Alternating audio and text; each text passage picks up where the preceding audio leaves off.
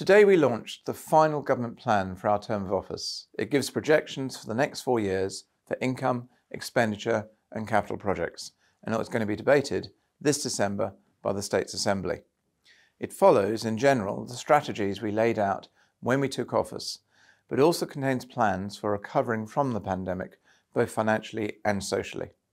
It sets out how we propose to pay for everything, including the impact of COVID-19, major projects such as the hospital, and continues to make long-term changes to address a number of the legacy issues we inherited.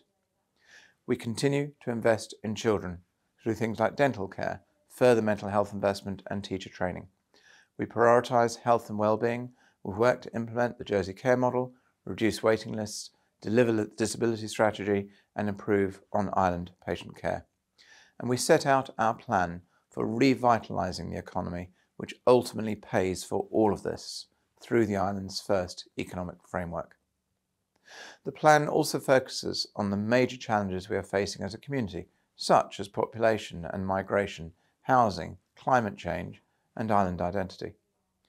Proposals for population controls will be presented before the end of the year, and we will bring forward the carbon neutral roadmap, which will set out the journey to carbon neutrality. And more than 900 homes are scheduled to be built by 2023, in addition to the 800 units of housing that have been provided in the past 2 years. There is further investment in sport and our heritage and our culture, including work commencing shortly on the initial improvements to Fort Regent. Let's be clear, COVID has been hard and it is still with us.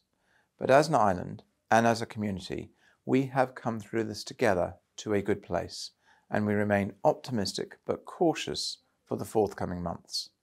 Mental health and youth support are just part of the pathway to our island recovering from COVID. But let us not forget that we've been innovative and swift in responding to the crisis. Our vaccination programme has been one of the most successful in Europe. We've kept schools open more consistently than the UK and many European countries, and the Spend Local card gave a much-needed boost to the economy last year. Our investment in IT infrastructure set the foundation for our track and trace programme, which helped keep our island safe and our borders open. COVID-19 has represented a serious demand on our resources, not only requiring substantial amounts of spending, but also redirecting officer attention and time. However, the total spending on our pandemic response and economic support have been lower than our initial estimates suggested, and we were actually able to increase our reserves last year.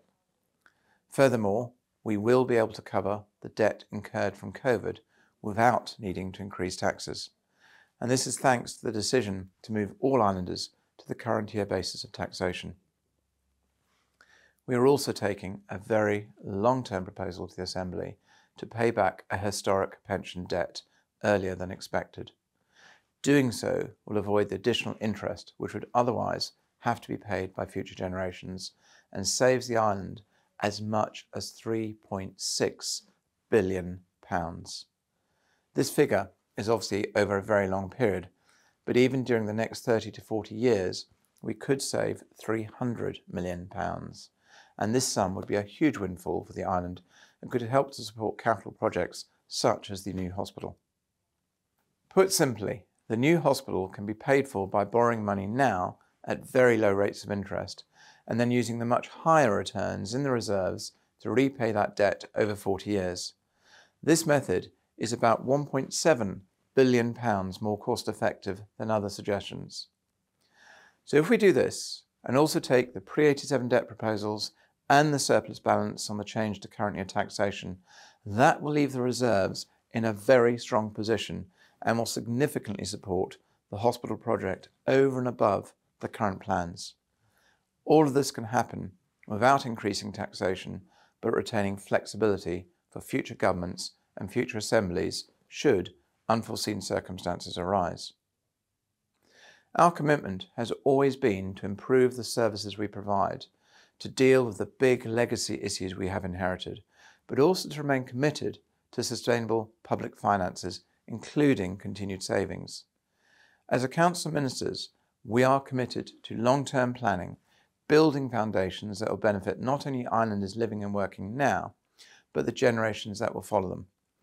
And whilst we have had and continue to face many hurdles on this path, I believe we have kept our promise to you. Thank you for listening.